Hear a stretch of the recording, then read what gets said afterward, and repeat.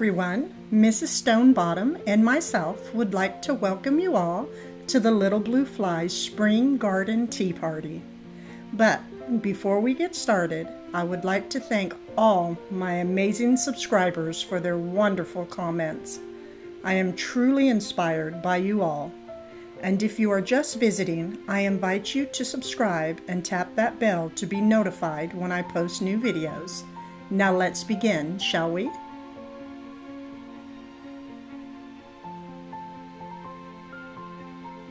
Here are all the items I will be using today in my spring vignette.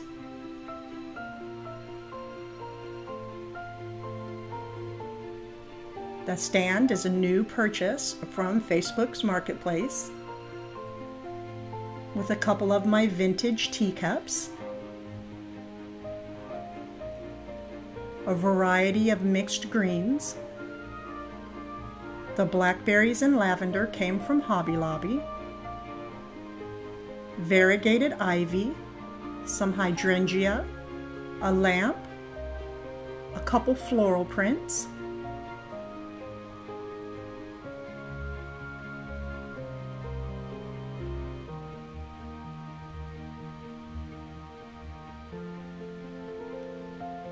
Now we will be starting with this two-tiered tray.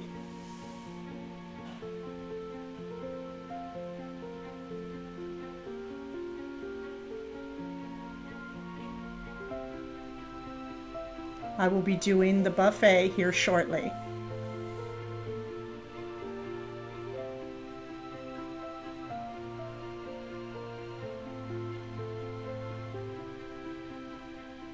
Our first floral arrangement I will be putting in this gold bronzy type of vase.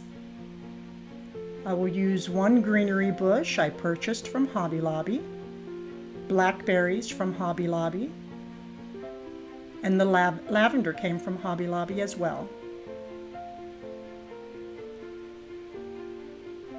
It's as simple as placing one bush inside of the other. And then you just weave the flowers.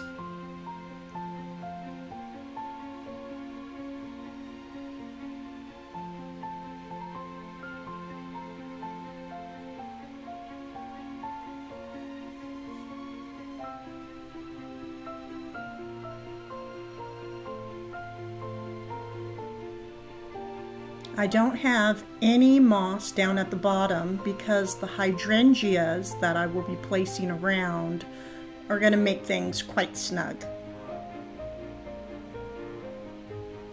The hydrangeas were purchased from New River Pottery here in North Carolina.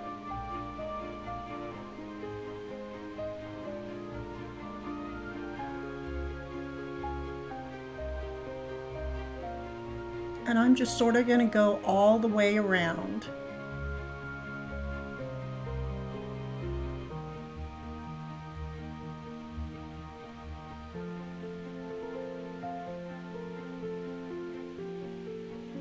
I'll continue to weave the greenery and the lavender with one another.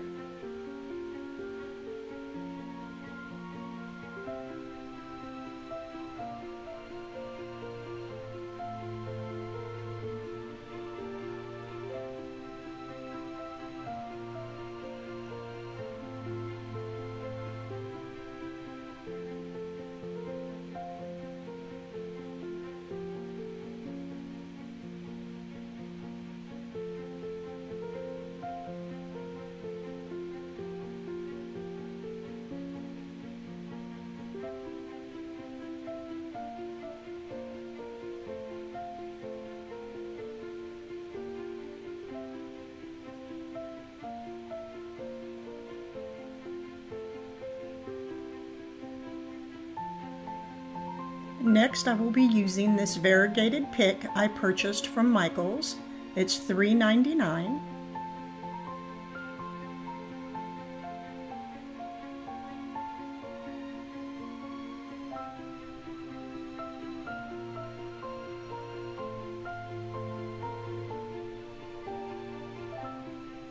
I'm going to place them in between the hydrangeas to give it more of a natural, free-flowing feel.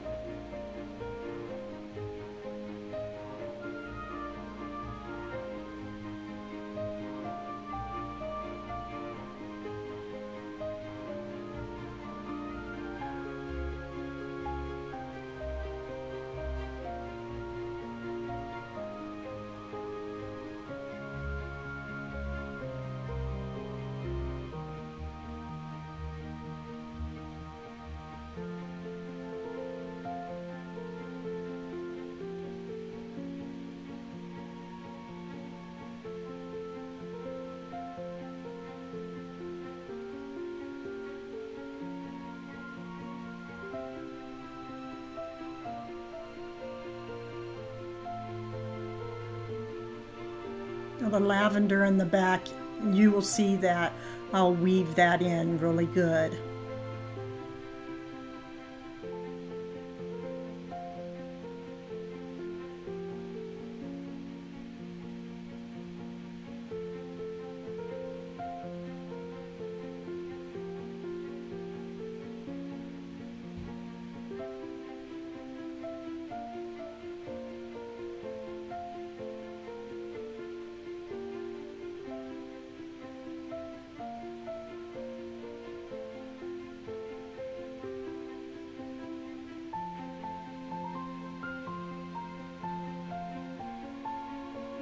Next, we will work with some blackberries.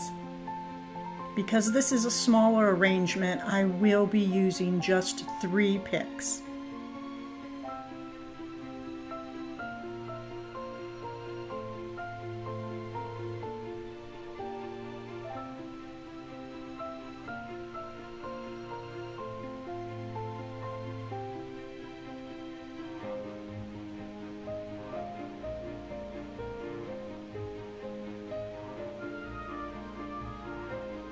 I'll sort of use the triangle method in this part, putting one up front and then another to the left and then to the right.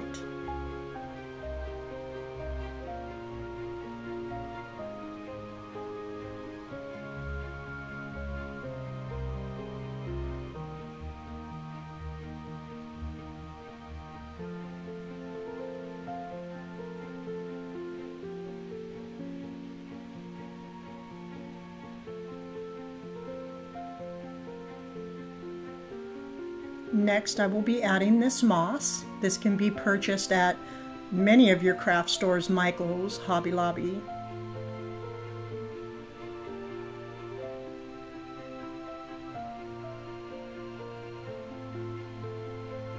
And I just place it around.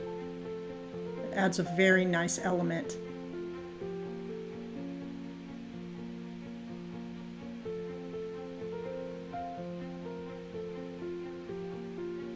You just place it pretty much where you like it.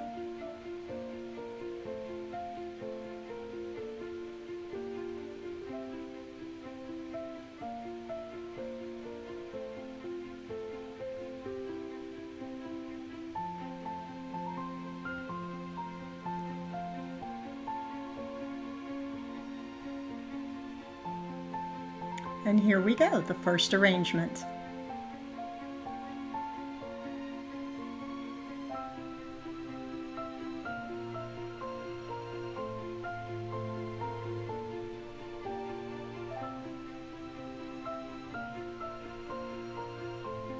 Next, we will be working on the floral basket.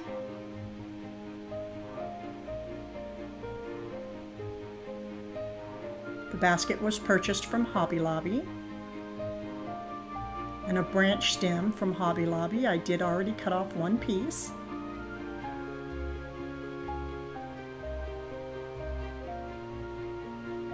The blackberries.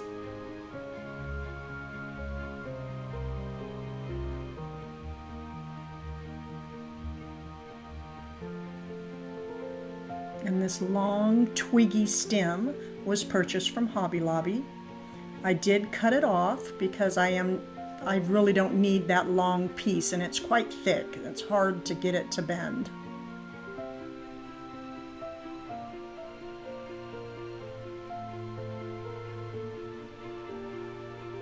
Added some moss down at the bottom.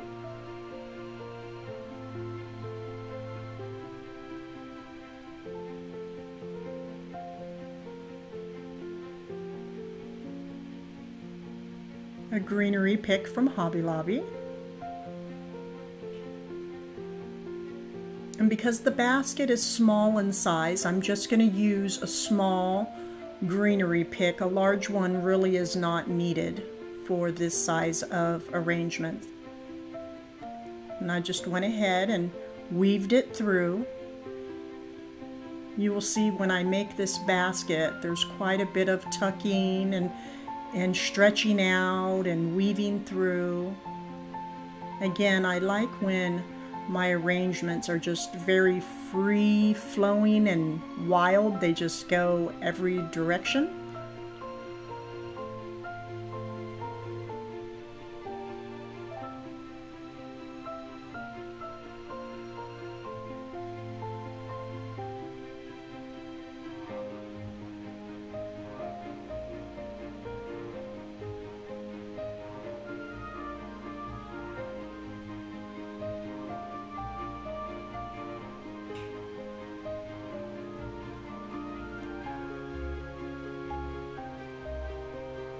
You just keep pulling and fluffing.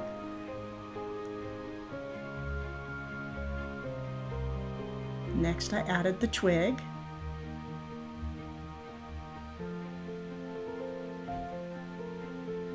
And now this twig branch will be added up top around the handle.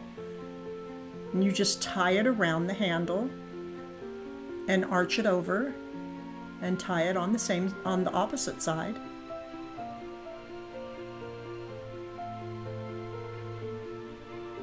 This is a fun stem to work with because there's so many different branches.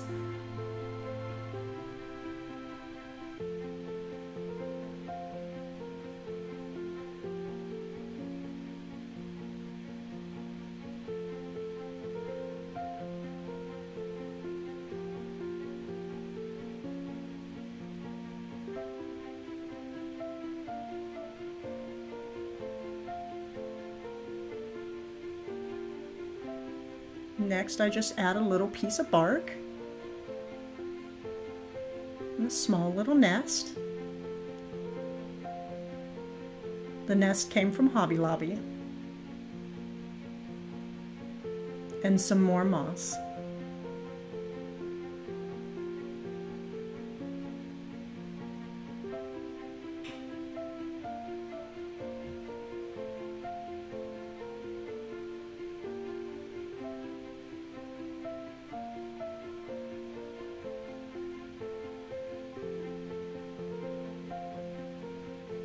And there's our basket.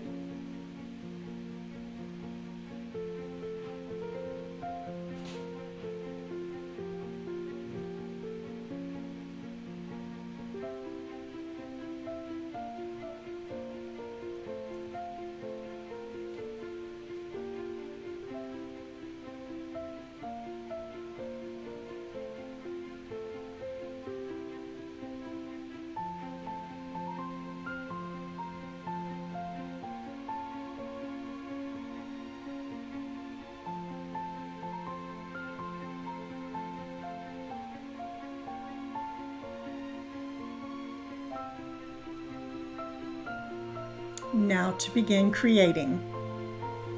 This is the fun part. I'm going to use the tray that I just purchased this past week from Facebook's Marketplace. I just fell in love with the detail on that stand.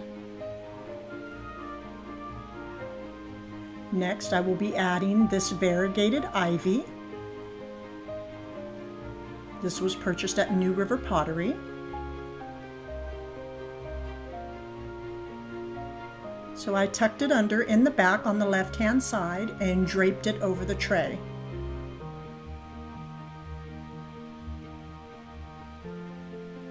Next, I added the lighting, and I wrapped some of the ivy around the lamp base.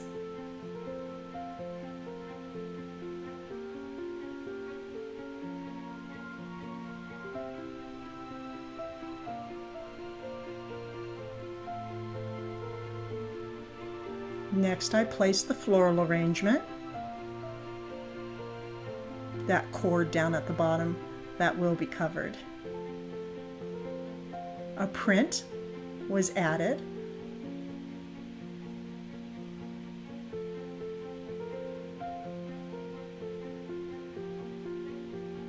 A basket. Love the wood element on that. A couple of the vintage teacups.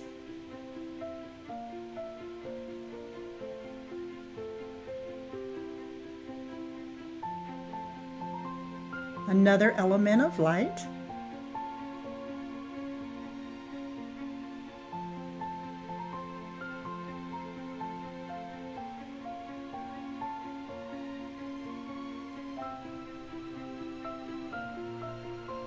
And a bird's nest, but we're missing something with the teacups.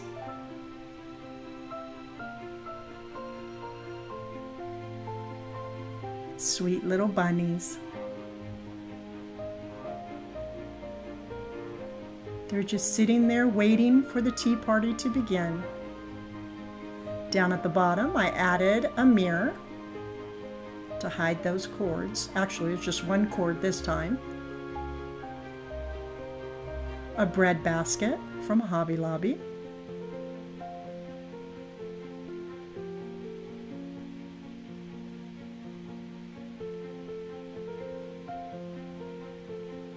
I took 2 picks. One, the greenery came from Hobby Lobby and the purple came from Michael's. I find it easiest to just let them dangle when I'm working with 2 like this. And I just weave them back and forth to get it nice and variegated.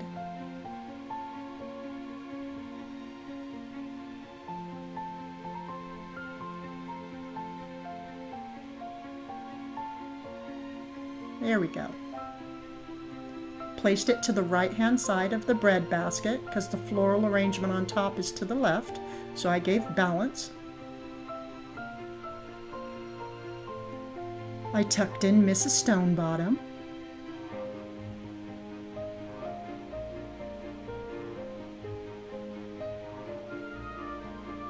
Placed a print at the bottom.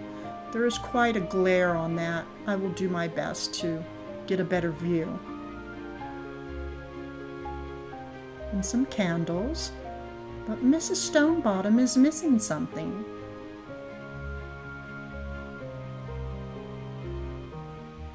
She wanted to be dressed up for the party, so she placed on her finest rhinestones.